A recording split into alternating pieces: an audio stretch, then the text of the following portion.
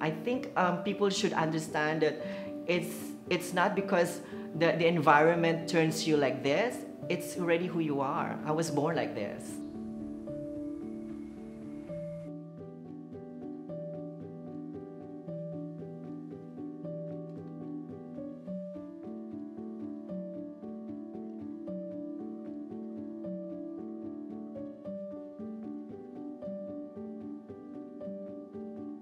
Philippine society is mostly accepting of transgenders because in pre-colonial times, the Filipino version of a shaman, called a Babylon, was a village priestess or medium in indigenous communities and was sometimes transgender. However, discrimination still exists, and although transgender people are culturally celebrated, they are not politically recognized. When I first came out in public, that was year 2011, at first it was really scary because we don't know how the people will acknowledge and accept us, because back then, year 2011, people don't know about transgender. I have been the top of my class since I was in grade school. I was proud. It all changed when my father noticed something is, for him, different and not right with me. But for me, it's right.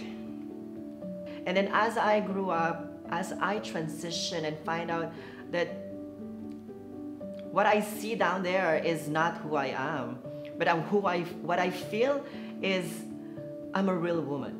Here in the Philippines, transgender is actually accepted. Unlike other countries, there's always a discrimination, but we're trying to do our best to understand them. They just know me, they just know my name, but not my personality. Normally, an everyday living on a cruise line or a cruise ship, most of them don't know my gender at all. But of course, people talk. Whenever people talk, whenever they discover of my gender is, some of them doesn't feel good about my presence. Some of them like me already. So what I feel about it is I stay away from them. For me, I wanted them to know who I am and how they would feel. I've known since I was 5 that I am different, that I am not the typical boy. I was raised a little privileged and strict family. Everyone is an achiever. I took my pre-law degree for 4 years, then another 4 years for the law degree, that is the degree of Juris Doctor. Then I started working with the government for 2 years. I intend to take the bar in November. I decided to take the male hormones because my girlfriend for 10 years broke up with me. When she broke up with me, I lost a part of myself that time, so I found myself alone. My name is Avery Smith. Right now, I'm 17 years old and I'm a grade 11 student. I have many friends that join pageant because I'm to raise the flag of the LGBT and trans community. My family is so proud of me because I'm doing great and all things I do is all about for my better future as a transgender woman. Full support all my family members, my brothers, sisters, and my father and my mother. My dreams is to finish my study and every day is joining pageant for my better future as a young trans woman. I am the only child of my mother and father is Regina Rosario and Esther Rosario. And my mother is my best friend. She is very loving and supporting mother. When I was a teenager, I do identity crisis because I don't know what is my gender preference is. My father failed me that I am a gay. It's very, very crucial part of my life because my father did not accept me at all because I'm only child, I'm a son, and it's very hard for me to hide who I am. So it's very hardest part of my life. The LGBTQIA+ community are still at risk because of the absence of a national law to protect them from discrimination and hate crimes. The first bill seeking to end gender-based discrimination was filed in Congress in 2000. More than 20 years later, that anti-discrimination bill, also called SOGI Equality Bill, has yet to overcome opposition from various groups and become law. The fight for equal rights and political recognition is a shared critical component within the transgender community. Hi, my name is Dindy Tan. I'm wearing two hats now. Again, as I said earlier, one as a government official and two as a reformist in the advocacy field for LGBT empowerment and welfare. The decision of the President to appoint the very first transgender third-level appointee in the government was a welcome gesture because for the longest time, we have wanted to break glass ceiling for people to be able to serve in national post.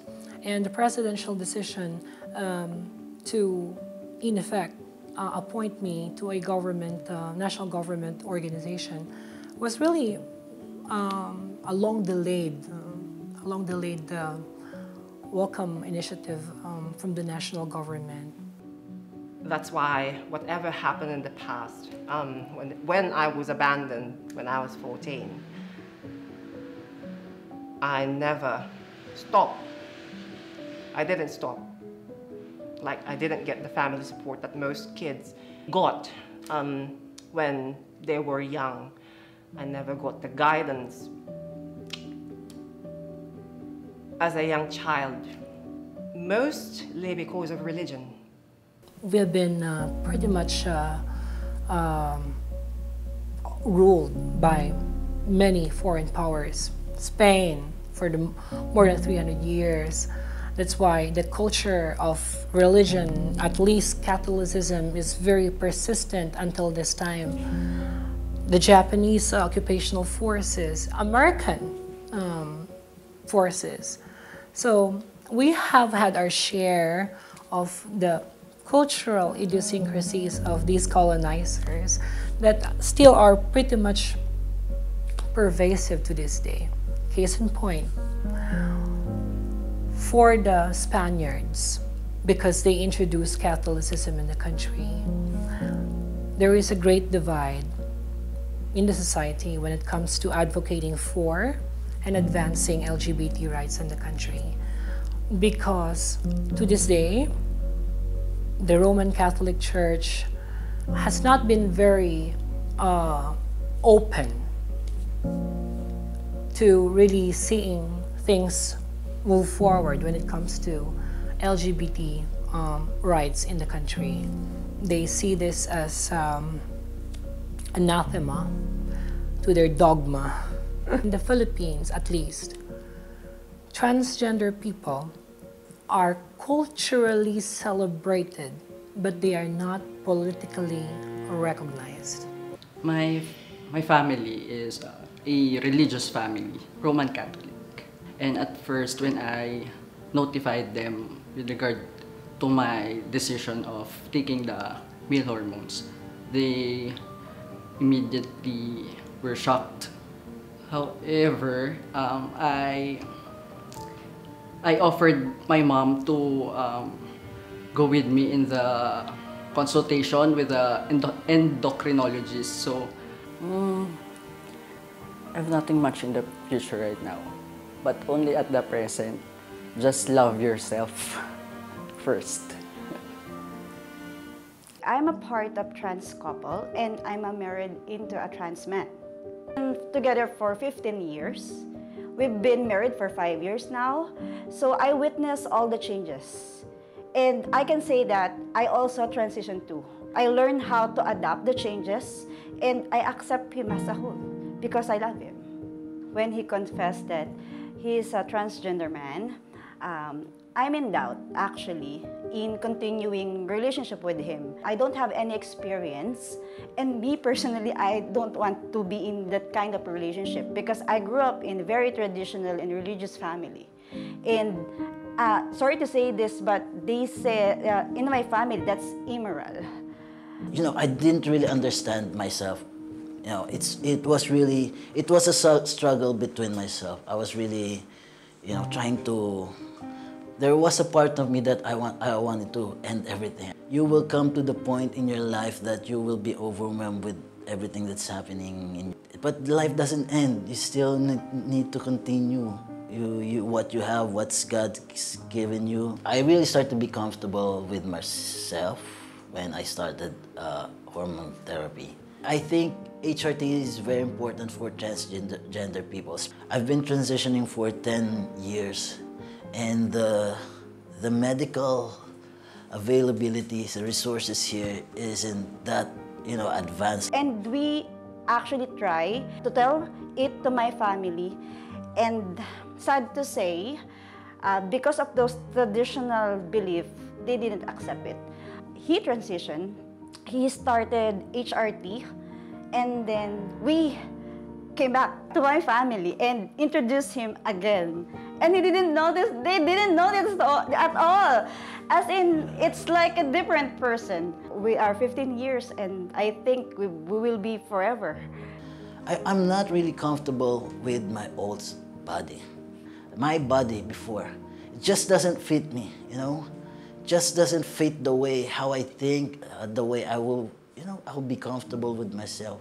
The hardest part with the HRT is the emotional and the mental part, because not everyone will understand what you're going through. And I didn't want to be like this, but I have to accept myself, because, you know, the more I understand myself, the more I think I can help others. Okay, the reason we have a community church in Marikina City is to provide that venue or safe space for many LGBTs who doesn't have a place to go to, or they have been discriminated against, or they have been considered as an outcast. So it's really essential for them to look for a safe haven wherein they can be who they are safely and be able to be true to themselves while worshiping or expressing their faith. Within communities, there's a lot of issues. The trans, it's the gender identity bill, while for the many middle class, it's the recognition of marriage equality. While for others, it's about hate crimes or discrimination in the job place. I remember there was one who works at a bank. She was told, even if she worked there, she's already a regular employee. She's been there for several years. The vice president had to tell her to wear men's clothes when she's already a trans woman. And if not, she'll be terminated. So what I gave her as a counsel, it might be that the higher management doesn't know that. So that's what she did and found out there's no such policy. So she's still there working at the bank, but there are also those who experienced bullying, hate crimes, cyberbullying most especially, or being kicked out of their own spaces or rental houses. They get threats. Even if they own the house, they pay the bills on time completely, they still get treated in such a way that people would tell them, you're gay, you're malas. So they discriminate me because of my gender, but I don't take it personally because I have a family. I have a lot of friends who support me, and relatives to to support me and accept me for who I am. Unforgettable experience with my father when he talked to me in the table and he said that he accept me who I am. I feel so very cloud nine that time because all of my struggles and challenges when he didn't accept me, it's fade away. We rejoice during the time that I was appointed. I think there was much of a optimism and forward looking for people in my community, thinking that somebody made it, somebody from the community was able to make it, and if that were the case, then other people from the same community can pretty much, tread the same path. I'm Bems Benedito. I'm a proud transgender woman, and I used to be part of Ang Ladlad political party. According to CNN, it's the only LGBT political party in the world, and I used to be their chairperson and their first nominee when we ran in Congress in 2010 and in 2013 elections. So technically, I'm also the first transgender candidate for parliament in Asia. In 2010 and 2013, we were able to muster like 120,000 to 150,000 votes. At that time, you only need 200,000 votes to be able to get a seat in Congress. So that fight was very close. Of course, what's the very specific transgender health interventions, which are hormonal therapy. For hormonal therapy, we have only a few practitioners who provide advice and guidance with the use of hormones, particularly limited in the cities in Metro Manila. The psychiatric management of transgender women and transgender men. We also have a limited number of psychiatrists in the Philippines who practice that. And of course, the concern about surgical intervention, the genital gender-affirming surgery, we only have a few who actually practice doing it locally. And of course, those are also affected by the supply of medicines. When you go through the Food and Drug Administration website, only a few hormones for gender-affirming therapy are approved by the Philippine FDA. I have a mother. She's a single mother. I'm the only child. My mother see me as a lesbian, something like butch. And as I remember, that was, I'm 5 years old. And I just felt before that I am a little boy, but not yet really, my body is different from the voice. I started to accept it, that I'm not going to be a boy because the puberty is starting to hit. So it's really hard at first. I think that's one of the saddest days of my life. I grew up in a broken family. My mother and father got separated when I was 10 years old. So when I was growing with my cousins, with family and everything, I would show them how I dance. But that's, I think, how they knew that I was already growing so unusual with the others. I'm not a male. So my mom did not accept it right away, especially my dad also. She gradually accepted for who I am. I was a fighter, so I wanted to do what I feel, what is best for me. I actually taking care of my niece because my sister and her husband is still studying. So I decided to take care of her, send her to school. During the pandemic, it's her first time to go to school, but it's only online. So I'm the one who helped her attending online class. I go to work during the night. I go home at around 7, and then we will prepare. Since I'm single, so I decided to pay her tuition, buy all stuff. And ever since she was a baby, I'm the one who's buying milk. First time she saw me, she smiled and hugged me. I became a mom instantly. And of course, when we talk about the medical practice, particularly focusing on transgender health, the professional societies of doctors, particularly those who are supposed to be providing hormone therapy guidance, what we call the endocrinologists, as well as the psychiatrists and psychologists, in their particular society, they have no guidelines for this treatment. So we are working on educating our fellow obstetricians and gynecologists about including these clients in our clinics, not just the pregnant and not just the gynecologic concerns, but even transgender health concerns. So when you talk about hormone replacement therapy for trans men, we either give once a month or the once a week doses. And compared to trans women, the hormones take a long period of time before we see physical changes. During those times, I almost stopped high school, going to school. I stopped for a month, and then my teachers visited me. What's happening? They asked me. Family drama, I've experienced it all. Humiliation, publicly by my father, I had that because I am me. But it never stopped me. I was supposed to be in a law school. I passed their exams, and it was all taken away because I am like this. Well, it's not directly illegal to marry, but it's not recognized. There are holy unions that are being administered in the country now by the metropolitan community churches, but it's not accepted or it's not recognized by the state. So it's useless.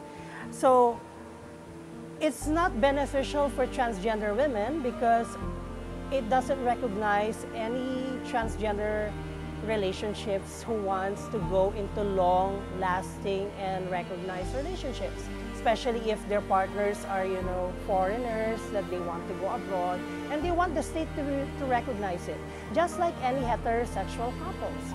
Any privileges that comes with it for any couples should be accorded to LGBTs or transgender people.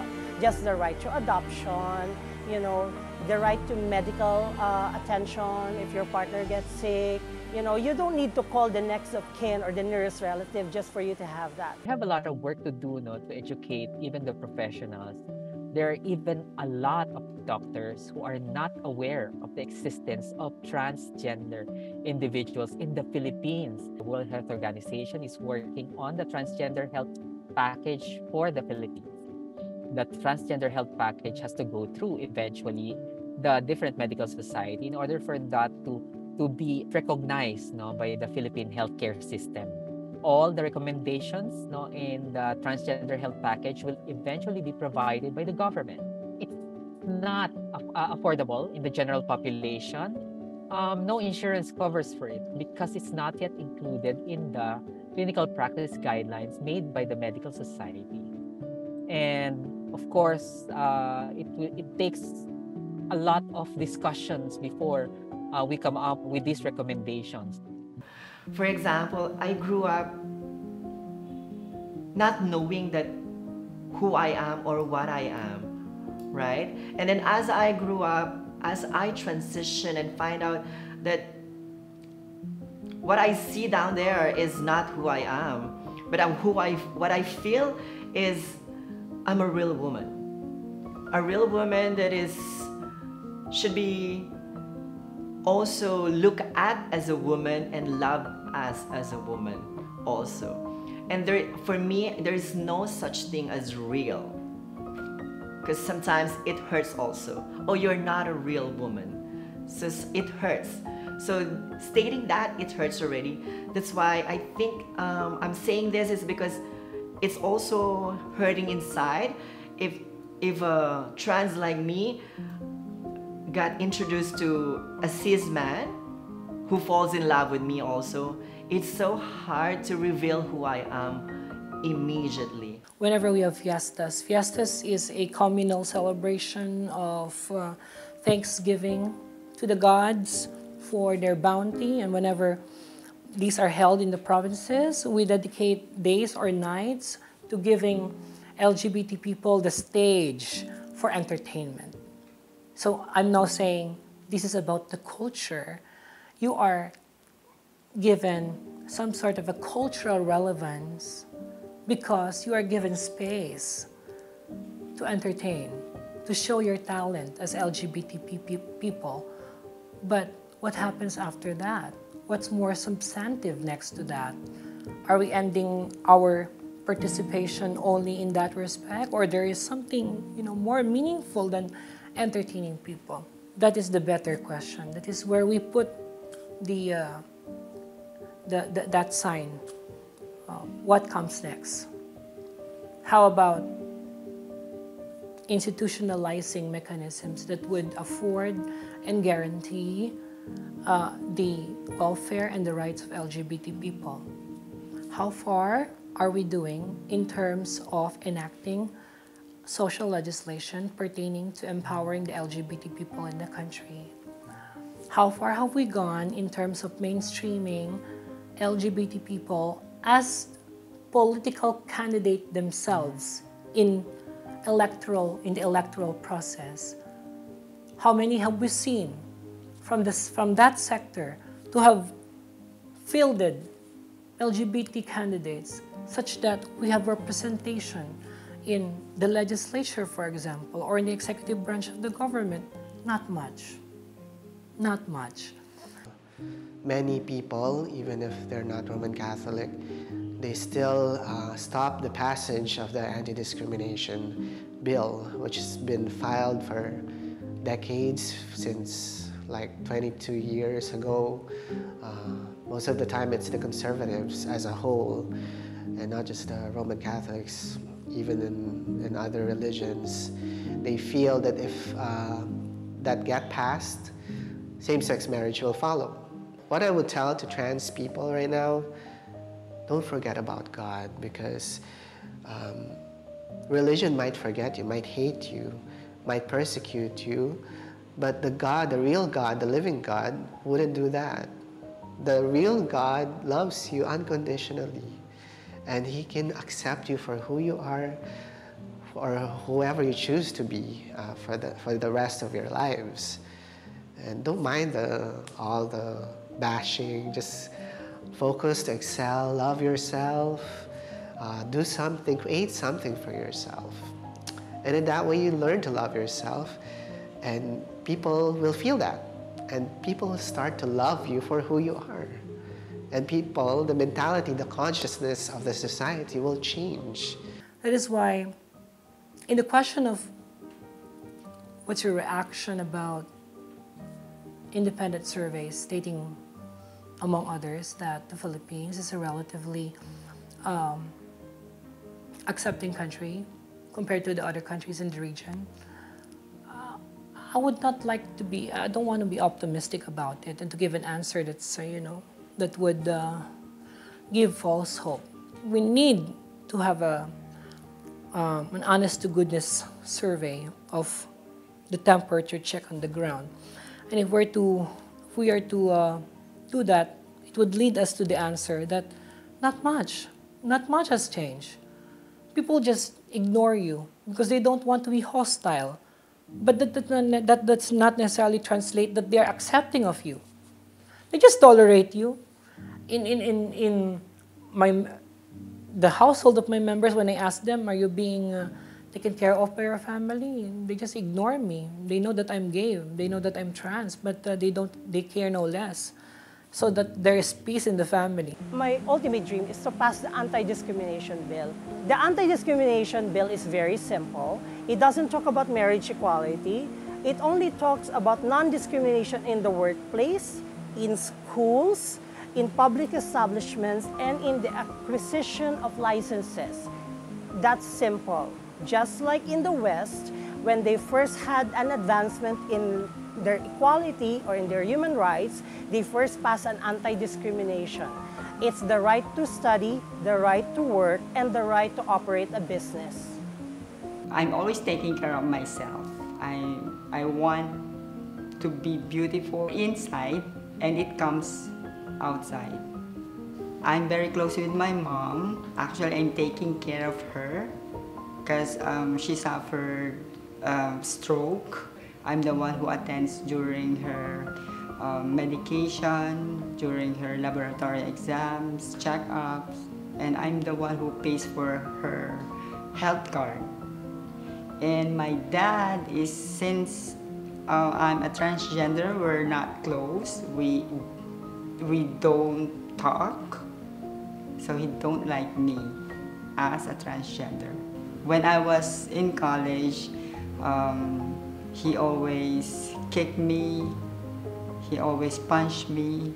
I hope to see the light of this bill be passed into law, where the Magna Carta for women, the PWD rights, the rights of children, the Indigenous Peoples' Rights Acts were already enacted to law.